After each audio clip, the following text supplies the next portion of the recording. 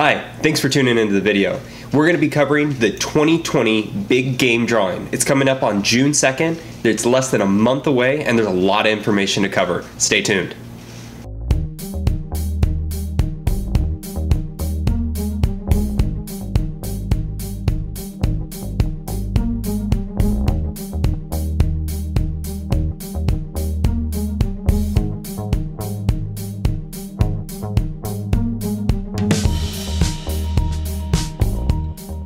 Welcome to Budget Hunter. The purpose of this channel is to provide information and resources about hunting and fishing on the cheap.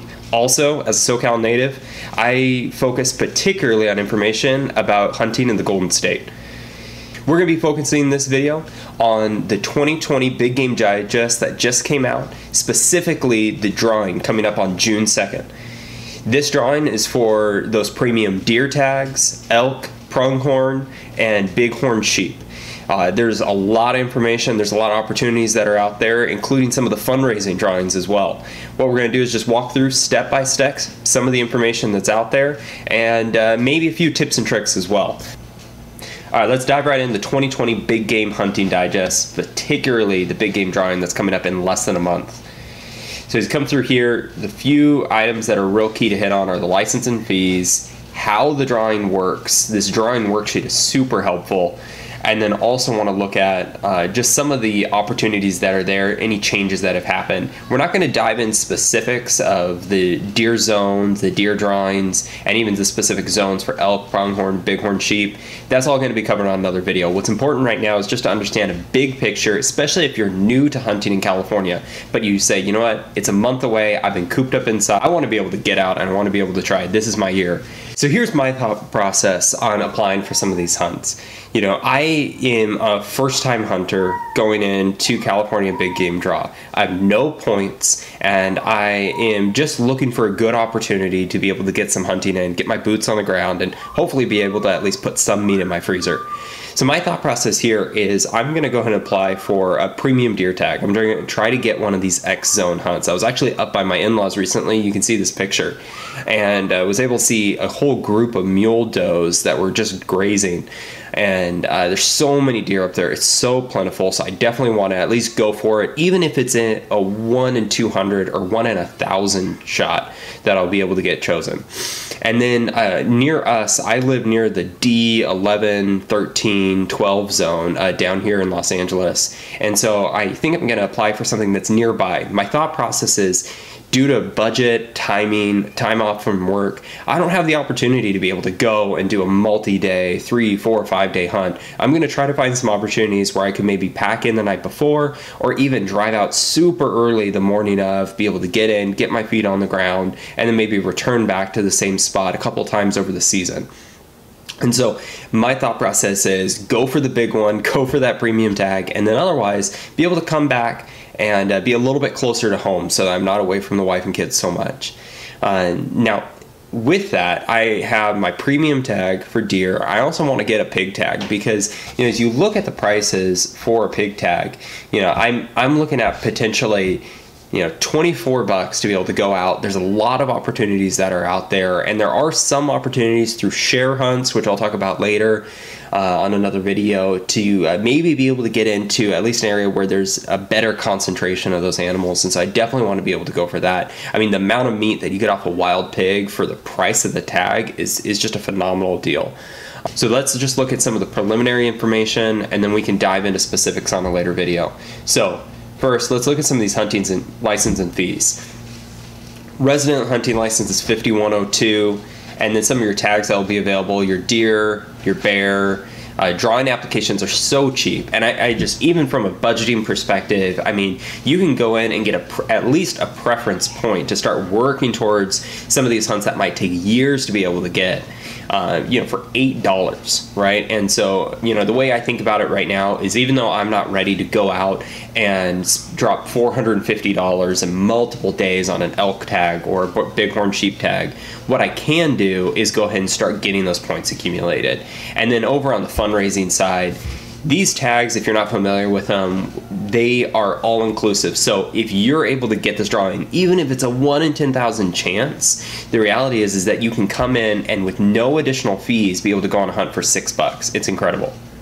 As a note, those fundraising drawings are available for more than one zone. And what I mean by that is if you do somehow get selected for the pronghorn drawing, it's good for any of the 6 zones that are up here in northeastern California. And then same for the elk. It's not available for any zone, but the Owens Valley area is comprised of the majority of these inland desert region hunts. And so you get a really wide spread, way more than you typically have. I mean, you're talking about the opportunity potentially to be able to capture 1, 2, 3, 4, 5, 6, 7, 8 zones, all with one tag if you are able somehow to get that big drawing application. This is such a great opportunity to be able to get in for $6 to try to get one of these literally once in a lifetime type hunts.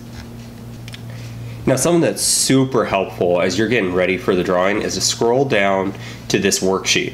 Now, typically, if you're going to go do some sales out over the counter at an office, you'd use this worksheet.